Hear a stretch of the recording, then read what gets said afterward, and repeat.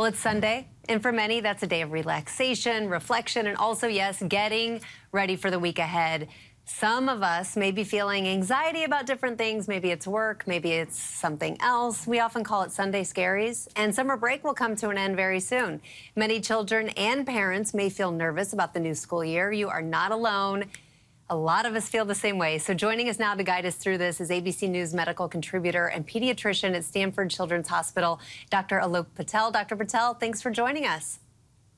Happy Sunday, Brandon. Glad to talk about this, and I think we can all relate to the end of summer blues and Sunday scaries. Absolutely. It's almost August, so that means school will start in just weeks, especially in some parts of the country. They've only got a couple of weeks of summer left. With that comes so much excitement. You remember the new clothes, the new school supplies, but also some anxiety as well for both kids and parents. So what are the major causes of this? Is it just sadness that summer vacation is over?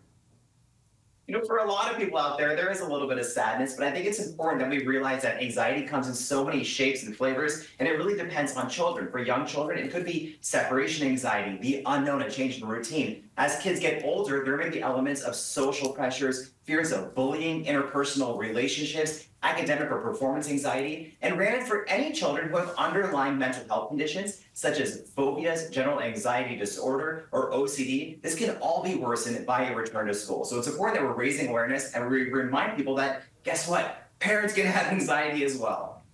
Absolutely, and I know it can be really hard to talk to your child about anxiety. I know some kids just completely shut down when you try to talk to them about difficult things like this. How can parents get them to open up more? One thing parents can do is ask broad, open-ended questions, such as, tell me about your classes, or how are you feeling about going back to school? And try to validate exactly what your children are feeling, and don't try to solve everything. You're trying to build a open relationship for them to say whatever they want. And remember that sometimes, even if children don't verbally communicate how they feel, there are subtle symptoms of anxiety, such as trouble sleeping, difficulty concentrating, behavioral changes, or even physical symptoms like stomach aches, headaches, and nausea that parents should be on the lookout for.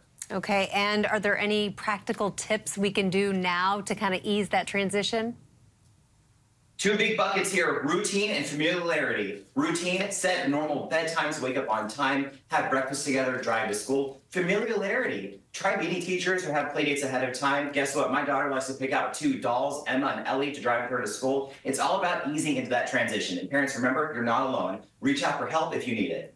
Absolutely, Dr. Patel, thank you so much for those tips.